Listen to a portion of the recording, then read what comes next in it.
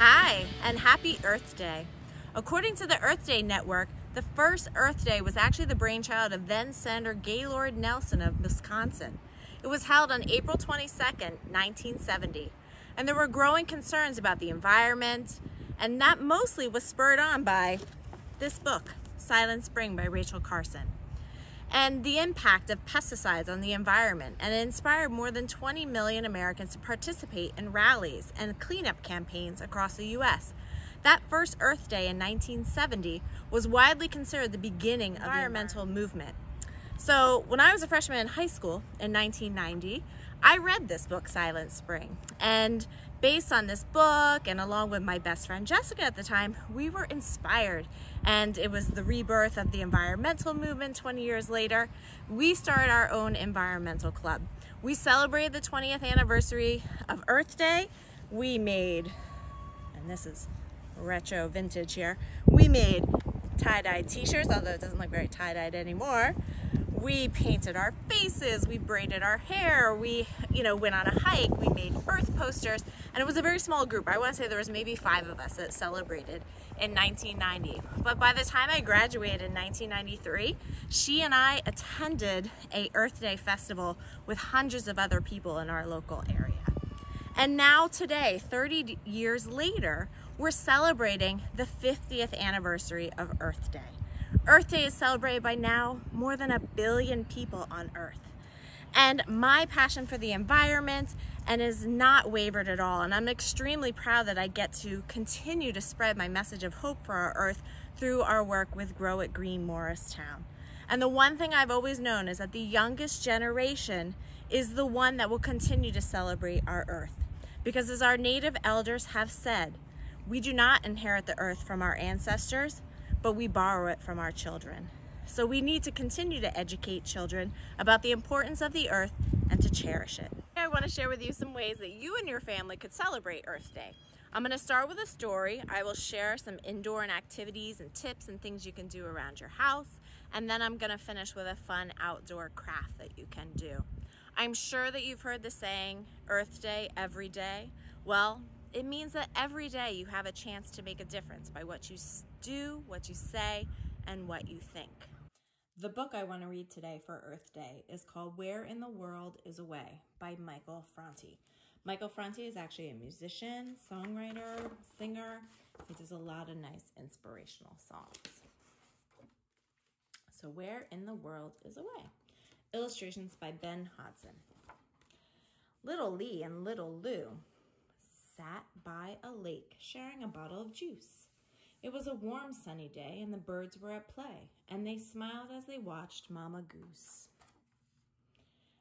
As they finished the drink, Lou pulled back his arm and said, "I'm gonna throw it away." "Stop, Lou. Think before we make a mistake. Where in the world is away? If we throw it in the lake, it's gone for today. But is that really away? Not for the frogs who hip-hop on the logs, or the fish who jump in the air, or the little tiny things that live off in the greens and that grow at the bottom down there. All of our spills just fill up their gills. It's so hard to breathe without air. They play hide and go seek and think school is cool, so we shouldn't make a mess down there. I've got a plan, Lou started to say. Over the hills, where I'll throw it away. Not so fast, Lou, if I may say. Is over the hill really away? That's where the forest grows, tall and wide, and all kinds of critters live deep inside. It's cool in the daytime and warm at night, and squirrels do twirls while birds are in flight. And there's nuts and there's berries. There's bears and there's fairies, and a butterfly up in a tree.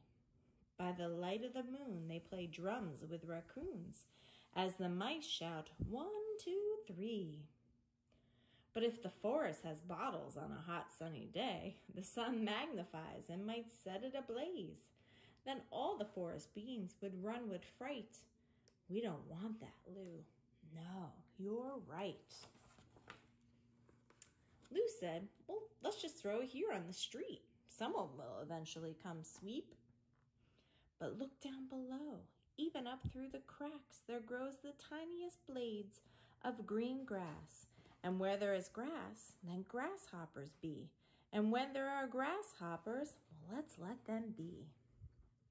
And besides, we all like to keep the street neat. And we don't need glass where there might be bare feet. There's far too much garbage. It's just got to stop. The landfills are filling right up to the top. Then where is a way? Said confused little Lou. And what of that bottle when there's no more juice? They spotted a bin with a round symbol on it, a can with the word recycling on it. And inside the can there were hundreds of bottles in all kinds of shapes and colors and models. If we put it in there, will it go away? Sweet little Lou started to say. Lee opened her mouth to say, we'll never know. And just as she did, along came a crow. This crow at her feet was oh so unique. A crow named Mo with a beak that could speak. Good heavens, they shouted, how could this be? The crow said, relax, it's just little old me. If you'd like to know where old bottles should go, close your eyes, spread your wings, and follow this crow. The bottles are picked up by the truck and transported to a glass sorting center, where they are sorted. Green ones go there and brown ones go here. There's places for blue, for yellow, and clear. All of the paper and the caps are removed, and yes, even those things are recycled too. All of the glass gets crushed into cullet, a word you might haven't heard, but that's what they call it. So it goes from the bottle supply hopper to the cullet mill, crusher, and then to the powder sifter, the mixing machine, and the baking machine. It's thrown into the furnace to heat to a temperature of over 2,000 degrees. And when it's melted, it glows into goo. And there are so many things you can do. You can bend it and shape it and pour it into molds, or make magical artwork or things to be sold. And when it cools down, it turns hard very fast and quickly returns into shiny, smooth glass. It makes mirrors and lamps and grape jelly jars and even eyeglasses and windows for cars. There's so many things, so many to choose. And yes, you can even make a bottle for juice. So always recycle, said Crow with a smile, and reduce what you use every once in a while. When you reach for that bottle high up on the shelf, remember that away is just somewhere else. There are so many choices, said sweet little Lou, but this here bottle we're going to reuse. And they each put a flower in it. The end. Now it says, tell your own story. Think of something you could do to reduce. How could you reuse something at home? How could you recycle?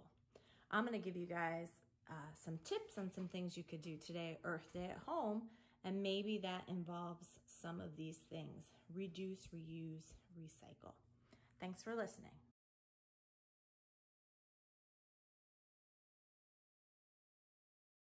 So the first thing that you should do on Earth Day or someday when it's a rainy day is take a test to see what is your ecological footprint. So it is going to ask you for your email, but they don't send you a lot of junk, so don't worry about that. And basically you'll go through this quiz, and I will suggest that you add details to improve accuracy. So it's going to ask you, like the first question is about like food, you know, what kinds of foods do you eat? How often? So you want to adjust them as you go through and take this test. At the end of this test was really cool. And you just kind of click through with these arrows. But at the end of this test, it's going to basically tell you how many Earths are needed if every single person on Earth used as many resources as you do. So it's a really good way to and it gives you tips on how to reduce your impact on the Earth. So I think doing this ecological footprint, which is through footprintnetwork.org, it's the Global Footprint Network. Another tip that is a great one and a way to reuse is when you go to the grocery store, instead of using a plastic bag, you can use a reusable bag. And what I love about this bag is this bag actually used to be a t-shirt. Our good friend, the bagtivist, who comes to our farm stand in the summer and also in the winter, she basically took a t-shirt of mine and in less than 5 minutes turned it into this great reusable bag that I can use at the grocery store. And the other reason why I love this bag is this t-shirt came from a friend of mine who has a studio called One Man Gathers, and he's doing other good work for the environment. He's taking wood that would have been in a landfill, and he's basically turning it into something new and beautiful. So another earth savior.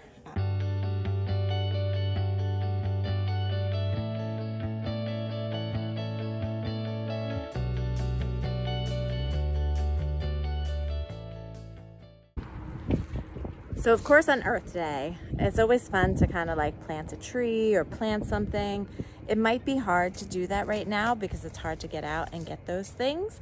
But I mean, I have some seeds left over. I figure these would be great seeds to sprinkle on the ground.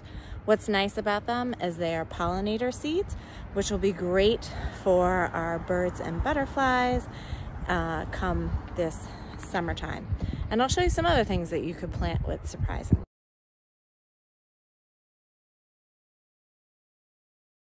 Even though you might not have seeds at home, there are seeds literally falling from the sky right now. So a lot of the trees, we know they're making pollen from their flowers, but they also have seeds. This is from a maple, and inside each one of these helicopters, there's actually 2 seeds in here that you could at least try and see if you plant this in some soil, does it actually grow into a little maple tree? These are actually little maple trees that are coming up from seeds that fell last year in the fall from our tree. And they have basically become like weeds to us here at my house because we have so many maple seeds that fall every single year. But like I said, take those seeds that you collected, plant them in the ground, and see if you end up with a tree. Another tip, make sure that you turn off the water when brushing your teeth. Saves lots of water that way.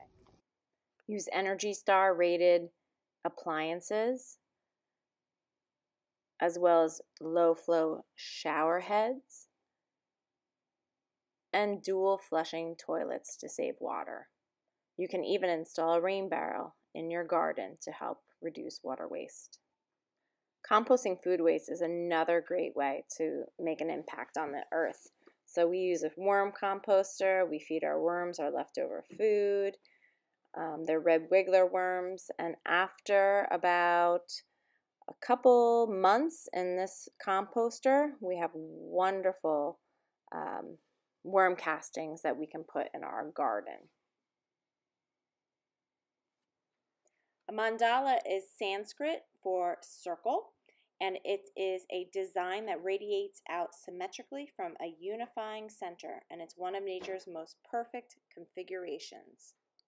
So my daughter and I are going to make a nature mandala today. So that requires gathering some supplies, and she's out here picking up some violets, I think, but looking for interesting shapes and interesting colors.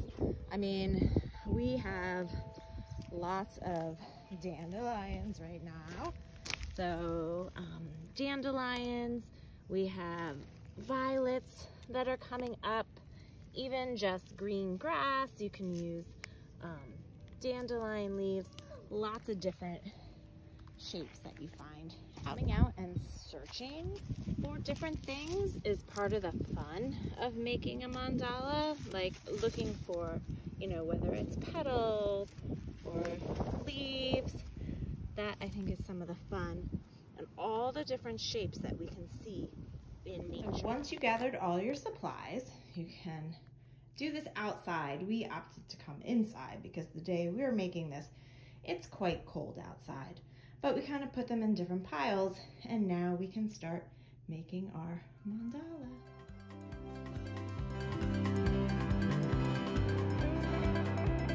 Listen as she speaks to you. Hear the voices flutter through the barriers arranged by you. Here's our finished mandalas. You can keep going as long as you want or finish when you want, and they really are pretty when they're outside. I do like them when they're outside because then just let nature take them back. But we'll take all our supplies back outside. So we at It Green Morristown celebrate Earth Day every day. We do this by providing a green space for our community garden. We do this by using water conservation practices in our irrigation. We limit our water usage that way. We're making sure our vegetables and fruits are grown without the use of any synthetic fertilizers or pesticides, and we reduce our waste through composting. We're also using regenerative farming practices to improve our soil health. And of course, we educate the community about the value of fresh food. By protecting our planet, we are able to grow this delicious food for our future generations. Help us continue our work by donating or purchasing one of our amazing packages during our virtual silent auction starting today online, Earth Day 2020. We hope that you can support us this Earth Day and beyond because we are here for you every day.